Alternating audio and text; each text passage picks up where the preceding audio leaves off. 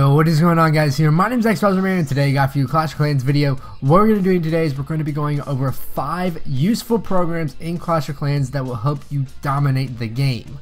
These programs aren't illegal at all. They're just used to really assist you with the game and help you have a slight advantage over others. It's more or less just knowledge. It will provide you knowledge. Imagination. So these aren't any kind of mods or anything like that. What I want you guys to do is put in the comment section down below what your favorite type of raiding is. Whether you like farming, trophy pushing, or warring. Put it down below your favorite and why. Give me a description why, or just your favorite thing. So yeah, go ahead, do it down below.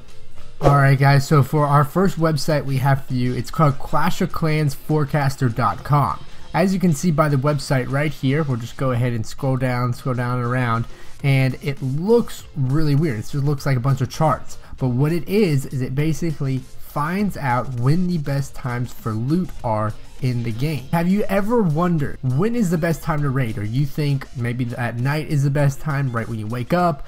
Well, this will actually tell you through statistics, so it's pretty cool. I'm going to go ahead and look through. As you can see right here, it says loot available all around this area.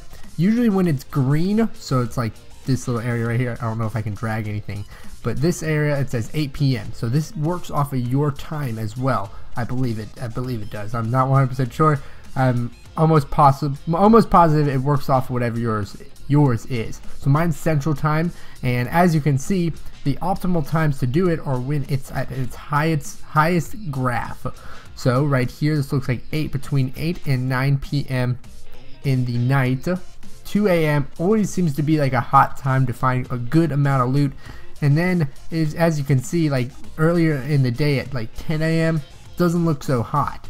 You can also see things like worldwide stats and the regions in which they're like most active players. They also have a little area right here called Farmer's Forecast that basically summarizes everything. So for today's forecast, it says loot available is terrible right now. This will continue for the next 42 minutes when it will slightly improve to be okay. However, loot will then will be terrible again in about 2 hours 47 minutes from now. Loot won't be good until 5 hours 52 minutes from now. Right now, loot has been down in Clash of Clans. So also you can see like these current times. This is where it shows you like the current time. So if you're looking at like, you know, the United States Central Time, which is my time, you can see it right there. So this will really help you find out when you're going to want to maybe use your gems. You know, you saved up quite a few gems and want to boost for 2 hours. Well, as you can see right here, 6 to 9 p.m. would probably be the optimal time to use that. Also 2 a.m. in the morning if you're that kind of person. Alright guys, for this next one over here, we're going to be looking at warclans.com. Now this is all about Clash of Clans warring. So if you guys are big into that, this is a great website for you. It's basically kind of like a whole reconnaissance website which you can look up other clans. We're going to go ahead and give this a shot, and we'll just go ahead and start off by looking at Clash Heads, which will show you basically what it does. It basically rates everyone based upon a little scoring system. It's their own little algorithm, but it shows how good a clan is, whether how many war wins they get, how well they win by, and just overall strength. So let's go ahead and look at, these are the actual top clans they say. One Stop Clash Heads, you know, all the way down here, you can see which are the best ones currently. Let's go look at One Stop because it's English, or it's not English, but so as you can see, basically they've won a lot of wars. There's a lot of them right here. I mean, they lost one right here. Let's go on to the next one. This is where it basically does. You can almost go and have a like reconnaissance where you can see how many they have won, how many they have lost. Let's look at Eagle Warrior. Let's go ahead and show you basically what's going on with them. So you can look through everything, and you can look through all their players, you can look through the war wins, and you can even see what kind of troops they use, what's in their army composition right now. That can be deadly, guys. I mean, if you think about it, if you look at all these, as you can, they pretty much all have the same ones right now, but these are the ones they've been using or they have used in war. So overall, you can basically plan how you want to build a base against what they're raiding with. You can also see who you're playing against, so let's just type in a random name. Let's go ahead and do the heroes. Maybe the heroes are any good. And you can see basically their ranking. So let's go ahead to go to the heroes right now. You can see everything they have about them. There's even features like builder, like you can actually build bases right here. So as you can see, there it is. You can like drag and drop things certain places. That's not like the best thing, but if you're looking for like layouts and stuff, there's actually even layouts here for like war bases and things like that. So really cool overall. But I mean, there's like wikis, top players. It's a lot of information on this website that you could use and benefit from. Now this website right here is if you are ever looking for a good base design. Now as you can see right here, we have a lot of things going on, and you can actually find any kind you want, whether it be a war base, a farming base. All you have to do is search whatever you're trying to do, like a base type. So we can go ahead and let's just say we're looking for a clan war base and we want a town hall level 9.